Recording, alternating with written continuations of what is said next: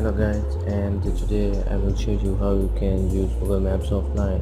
So first of all, open the Google Maps and type the location you want to save for offline usage, and then you need to zoom in so you can have your specific area to be saved. So next step is to open the search and type OK Maps and press search, and then you will have the option to save the maps. So here you can see I'm saving the maps now. So name of the maps, I will type USA, save on, and save, and it will take some time to download. After the download is complete, you will be able to use it anytime without the data to be turned on.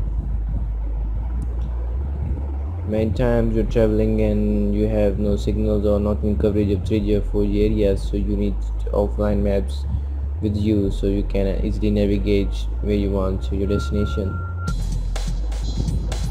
The good thing is it doesn't require any third-party app, so you just need to type OK Maps wherever you want to save. And here I'm trying something different, but let's just try some other place.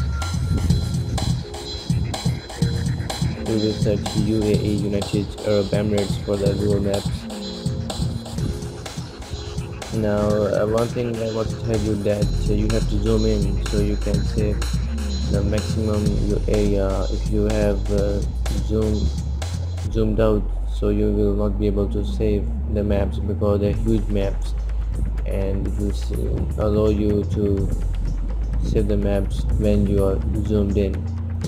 So let's save this maps as UA2, and you can easily navigate them if you have this option and you know how it works. It's a simple trick that most of the people don't know that what there are many different features of Google Maps. I will make a video review that how you can select different options of Google Maps, the hidden that people don't know, and you will soon be able to use much out of the Google Maps now. And signing off, I was from SYM team. Hope you like the video and you will subscribe and like the video if you want. Have a good day.